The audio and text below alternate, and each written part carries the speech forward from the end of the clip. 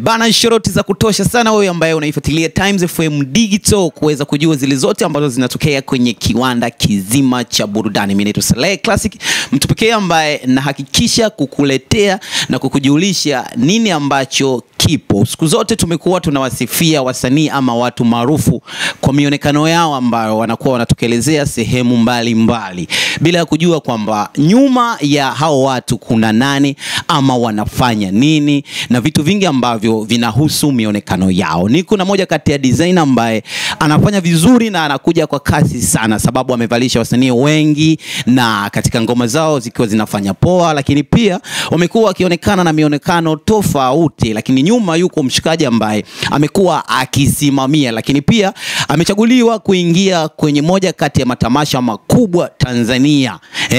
Ni hatua nzuri kwake ambayo anaenda kushirikiana na madesigner wakubwa Tanzania. Tunazungumzia kama kina Martin Kadinda, Mustafa Sanali, Ali Remtula na wengi ambao wanakuwa wanajitokeza kwenye tamasha hilo la Swahili Fashion. Tuko na jamaa ambaye niko naye hapa. Ni aje? Kama kawa. Uko vizuri? Fresh kabisa. Bana, kwa majina halisi ambaye anakuangalia na jina lako katika fani yako, unaitwa nani? Bwana, mimi naitwa Pizzo Nation Designer aka The Fashion Killer. The Fashion Killer. Yeah. Fashion Killer hivi inakuaje? The Fashion Killer maana yake nini? Mauaji, unajua mimi ndo nachinja ni kwenye mafashion yote yani mimi yani. Okay, Pizzo, tukianzia labda kwenye industry hii ya fashion. Sasa hivi ni takriban miaka mingapi ama muda gani? Dai bwana, ni muda kidogo. Sema kuwa serious. Sasa hivi niko kama na miaka 4-5. Ila kwa kuanza nimeanza muda sana, zaidi ya miaka 20 nyuma.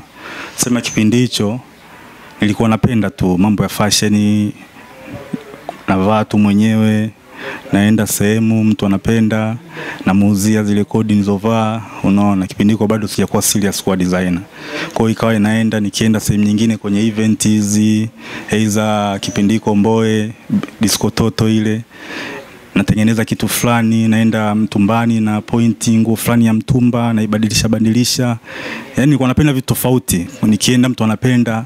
Kwa hiyo ikawa inaenda watu wakaanza, bwana Fuji wewe designer ujue. Wewe designer ujue. Kwa hiyo baadaye ndo nikawa serious.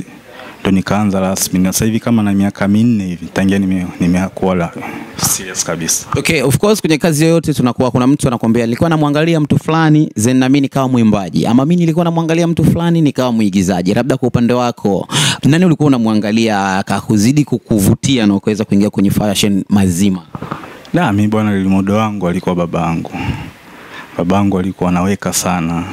Yaani nikisema kuhusu kuvaa RIP, sema ndio hivyo, bahati mbaya hayupo tena duniani, lakini mtu ambaye alikuwa anapenda kuvaa. Kwa hiyo naye nilikuwa ni mmoja wapo ambao mimi nilikuwa nikimwangalia napenda anavyovaa. Okay, baadhi ya picha ambazo zinaonekana ofisini kwako wasanii mbalimbali, nataka kufahamu wasanii hawa umewavalisha ama ni picha tu kwa ajili ya kupendezesha? Nimewavalisha wote hao.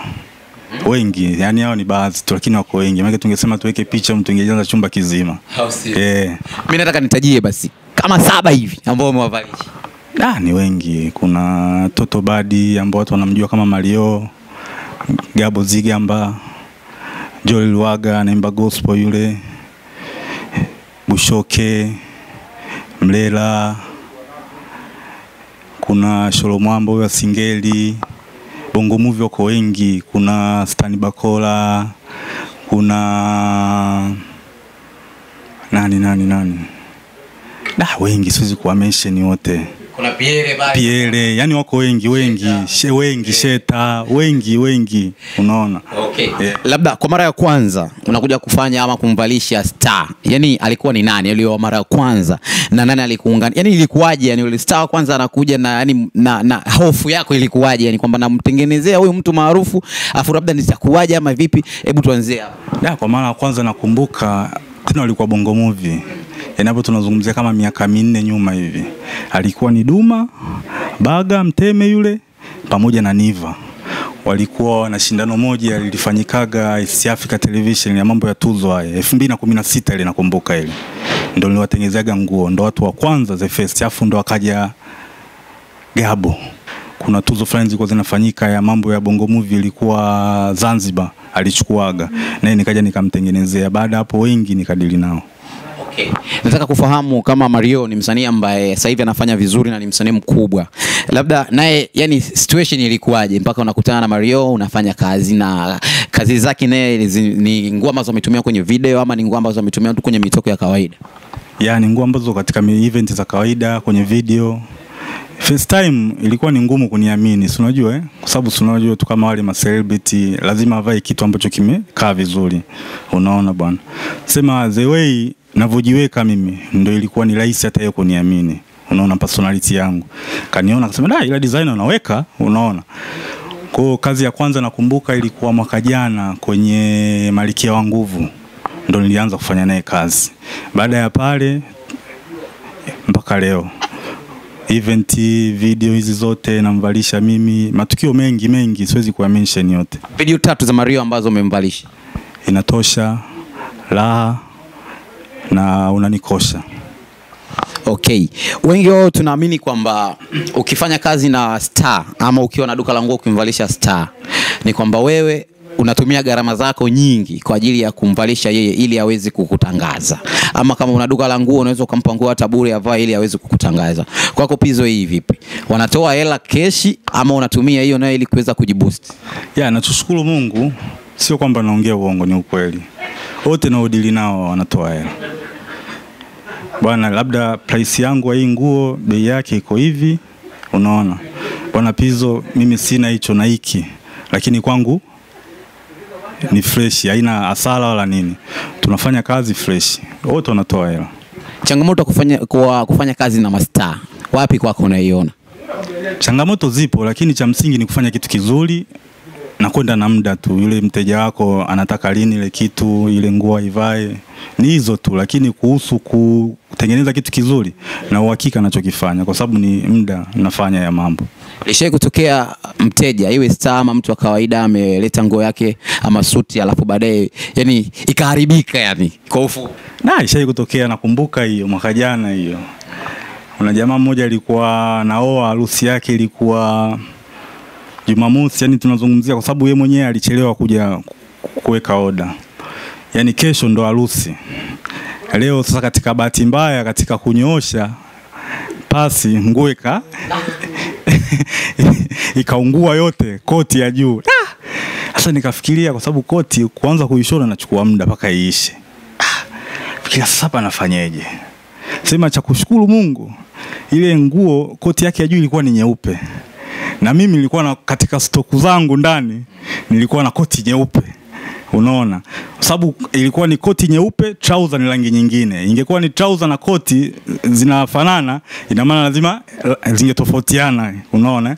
Kwa hiyo nilichofanya mimi nikaenda kuchukua koti yangu ile, nikaja nao ofisini, tukaishape vizuri kupitia yeye jinsi alivyo kwa sababu yeye kidogo umbo lake lilikuwa dogo.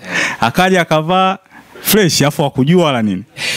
Labda kumtengezea mtu nguo ikawa iko fresh, wewe ukaona imetoka vizuri, then mwenyewe akaja asikubali akasema hapana bwana mimi sijaelewa. Kutokea? Haijawahi kutokea. Na hicho nashukuru Mungu, haijawahi kutokea. Ila kinachotokea mara nyingi mteja anakuja mwanzoni ajiamini, unaona, yani kwamba hata nikimwangalia najua kabisa huyu, kwa sababu bado sijawahi kudili naye, ajiamini, ila najua baadaye huyu baada ya kazi yeye mwenyewe ataona. Tumezoea tukizungumzia wabunifu wa mavazi ama madesigner kama hivyo, tumezoea kuyasikia majina tu Martin Kadinda, Alere Mtula, Mustafa Sanali, umeona? Hivi kwa nini hawaongezeki wengine kupata majina makubwa na wakati nyuma wapo na wanafanya vizuri? Wewe unadhani nini? Connection kujuana na watu, kwa sababu kitu chochote unapokuwa brand lazima uwe na watu ambao wanakubackup. Kwa hiyo ni connection ni kikubwa. Mimi nachoshukuru Mungu kujuana na watu imenisaidia mpaka hapa nilipofikia. Kati ya madesigner ambao nimekutajia, yupi ni mshikaji wako ama mnawasiliana hata kushia masuala ya kazi ama kupeana kazi? Ambao nawasiliana naye sana, kuna jamaa mmoja anaitwa Jackson Kabiliga. Sema kwa sasa hivi yupo Tanzania, yupo Ghana. Unaona, ndo waga mara nyingi nilikuwa nawasiliana naye. Unaona, ni mtu ambaye alianza muda sana na nilikuwa namfuatiliaga. Unaona. Mwingine ambao kidogo na mawasiliano naye Sheila Ngoi, ingawa sio kivile, wengine ni kawaida tu, ile tukutana kwenye event yeye hivyo yani. Unaona. Okay. Madesigner ambao unawaona Bongo, yes, wanafanya kazi yao kweli kabisa, yani unakubali, una appreciate kabisa. Nani? Kuna Liliungua anafanya kazi nzuri sana. Hata Chidi anajitahidi. Yuko poa na. Sasa hivi labda kwenye mambo ya fashion, nyinyi ndio watu ambao mnajua fashion, mnajua rangi, mnajua vitu vya kutoka, umeona? Labda rangi gani ambayo kwa muda huu, yani ukipiga hiyo rangi kwenye tukio kubwa unaonekana yes, jamaa anajua fashion?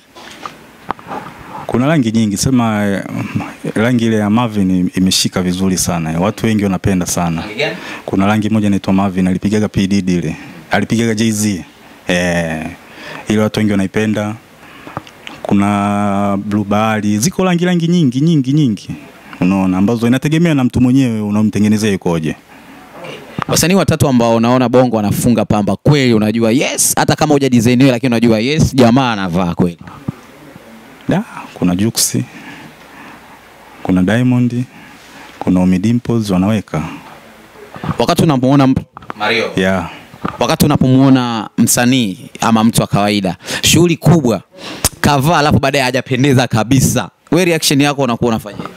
Ina disappoint kwa sababu pale naona kabisa yule jamaa angekuja kwangu mimi kwa zewe jinsi alivyo, ningejua nimtengenezee kitu gani ili watu waelewe kwamba PND Nation Design akafanya nini. Kwa sometimes inategemea, kwa sababu unakuta kuna mwingine ana umbo zuri la kuvaa, sema kwenye kuvaa sio fani yake, kwa sababu kuvaa ni talent, kipaji ujue, unaona. Kwa hiyo inategemea designer unaoenda, kwa designer unayeenda, je wewe ulivyo akikuangalia kutengeneza nguo design gani ili upendeze. Kwa hiyo sometimes nayo inaweza kategemea na mtu anapoenda, unaona, vitu kama hivyo.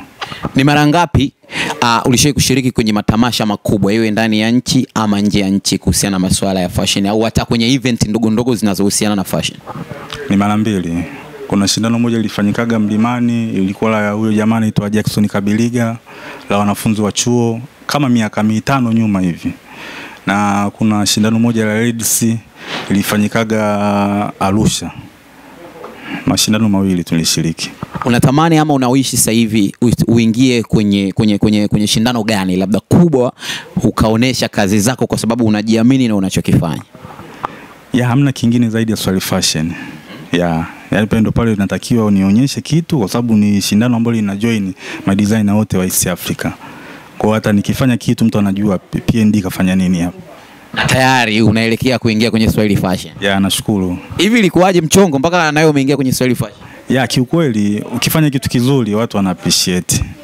Unaona bwana, fanya kazi nzuri, katokea tu from nowhere, anashangaa grupu la designer wameni mention na mimi nipo, wameniingiza mule kuangalia. Kuna Mustafa, kuna Martin Kadinda, kuna Mtula, unaona bwana. Sasa sikuelewa mwanzoni, baadaye katika kuangalia naangalia nasoma zile comment na nini, nikaona okay, unaona. Ndio baadaye nikaona caption pale, bwana hii ni group la watu fulani, madesigner ambao wanahusika na vitu fulani, unaona.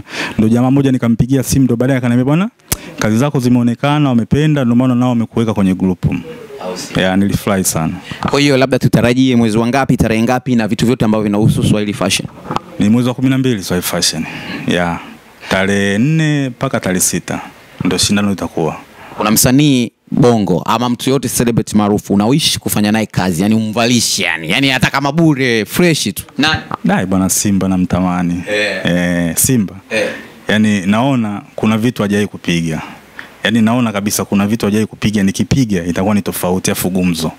Kuna mtu sasa hivi anaangalia interview kutokana na ulivyojipa credit, anatamani kuja kufanya kazi na wewe. Unapatikanaje kwenye mitandao ya kijamii ama unapatikana vipi? Kifupi Nation Designer, niko Kinondoni B mtaa Togo. Kiulizia tu opposite na Ikaba, ni mtambo unajulikana sana. Kinondoni B mtaa Togo opposite na Ikaba, unanikuta mwenye Nation Designer. Kwenye mtandao ya kijamii napatikana Instagram _Nation_Designer, ambayo ya PIZZO_Nation ya Nation_Designer. Kitu chochote cha mwisho cha kumalizia ambacho ulitamani kukizungumza, maybe sijakuuliza, ama unatamani kiwafikie wa Tanzania kuhusiana na fashion na wewe mwenyewe? Kiukweli kuwa designer sio mchezo, kwa sababu yani wewe mwenyewe personality yako unatakiwa umshawishi mtu. Mtu hataki kuona bila hata kumwambia bwana mimi ni designer. Yani cha kwanza aanze kusema bwana hivi vitu unavipata wapi? Au bwana hivi vitu inakuaje? Unaona bwana. Kwa hiyo nachoshukuru Mungu ni kwamba nikivaa vitu vinakaa. Kwa hiyo nimejikuta kwamba mwisho wa siku yani sehemu nyingine nikienda haina haja kujitambulisha sana. Unaona? The way nilivyo tu yani. Ndio hivyo yani. Mimi nikushukuru kwa muda. Na mimi nashukuru sana. Bana, alikuwa anaitwa Pizzo, moja kati ya madesigner ambao wanawasha moto mkali sana, na pia amevalisha wasanii wakubwa Tanzania. Anakwambia ana kiu sana mkamate Simba. Kuna vitu anaona vinakosekana, anataka aviweke. Jamaa anapatikana kama alivyokuambia kwenye mitandao ya kijamii, lakini pia anapatikana Kinondoni. Mimi ni Saleh Classic na hii ni Times FM Digital. Usisahau kulike, kusubscribe na kucomment ili uwe wa kwanza kupata more information zinazotoka kwetu.